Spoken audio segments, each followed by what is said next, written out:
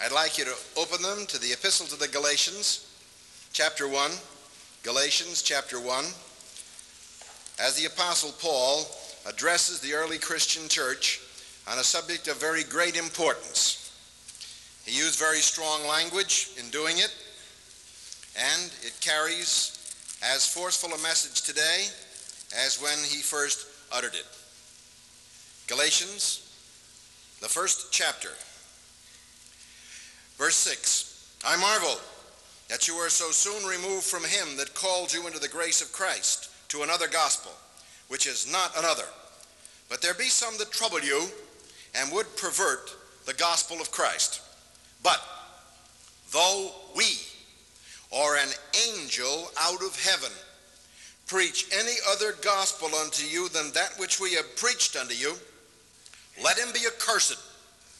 The Greek word there for accursed is about the strongest you can get in New Testament Greek. Anathema, under the divine damnation.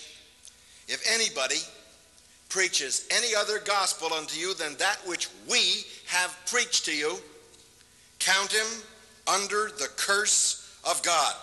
Verse 9, as we said before, just so you don't miss the point, I now say it again.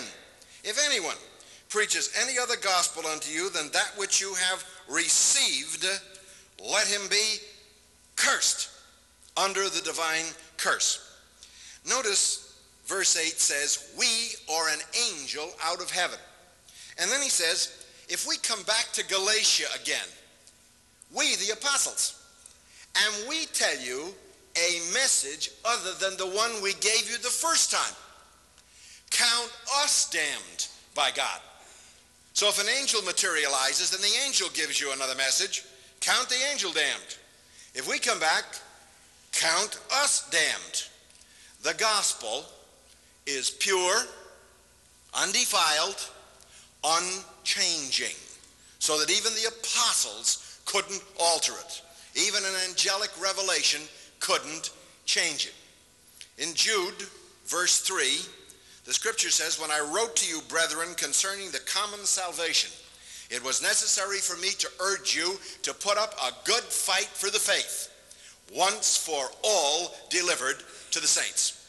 The gospel was given to the church once for all time before the close of the first century of the Christian era. There was no need for additional revelations. There was no need for additional extra-biblical sacred books. There was no need for prophets and prophetesses to arise and to give the church the gospel or to restore it to the earth, because the faith had been once for all given to the church before the close of the first century. The Church of Jesus Christ of Latter-day Saints, better known as the Mormons, building a temple here in Atlanta, one of the most powerful and the most rapidly growing of all non-Christian cults in the United States and in the world, began essentially with angelic revelation. The angel Moroni allegedly appeared to Joseph Smith Jr. in 1823 in Palmyra, New York, and told him to go and dig in the hill Cumorah. Joseph went and dug, and there he allegedly found plates of gold. On those plates, in the reformed Egyptian hieroglyphics, was what became the Book of Mormon as Joseph translated. He looked through miraculous stones, and as he did the Urim and the Thummim from the Old Testament, then the characters turned into English, and Joseph dictated these to his scribes. The angel Moroni brought in the message. The gospel had disappeared from the earth, and Joseph Smith was to be the one who restored the gospel of Jesus Christ. It is very significant that the Mormon church is composed of people who really believe that they are Christians. They do not believe they are Protestants. They do not believe that they are Catholics. They believe that they and they alone are the restored church of Jesus Christ on the earth. All other religions are false. Only Mormonism is the true faith. Joseph received what he called his first vision. There are 5 versions of the vision, and they all differ from each other. But the accepted version that Joseph had, and which is now circulated by the church, is a very significant one, because there, God the Father and Jesus Christ allegedly appeared to Joseph Smith Jr., and they gave him a message. They told him that all of the professors of Christianity were corrupt.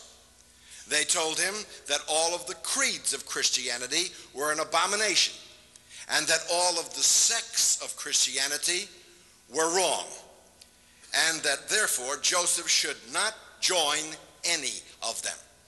So with one sweep of the pen, all the churches, all the people, and all the creeds were eliminated.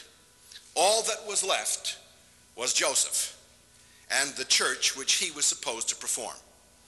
Now the Mormons are thrifty, hardworking, earnest, good neighbors, devout, and enormously successful in their business and economic pursuits. You cannot fault their success. They did suffer considerable persecution in their early days, and they did make a trek across the United States to the Valley of the Great Salt Lake after Joseph Smith Jr. was assassinated. The church was founded in 1830 and now numbers 4.8 million persons, with more than 30,000 full-time missionaries. They double every 10 years. That means, if the Lord tarries, there will be 10 million Mormons by the year 1990, 20 million Mormons by the year 2000, and more than 100,000 missionaries at that time. The income of the church has been estimated at anywhere from $3.25 to $3.75 million a day. Their assets exceed $10 billion, and they are an enormously successful business empire. One cannot fault success. The Christian church does not quarrel with the Mormon people.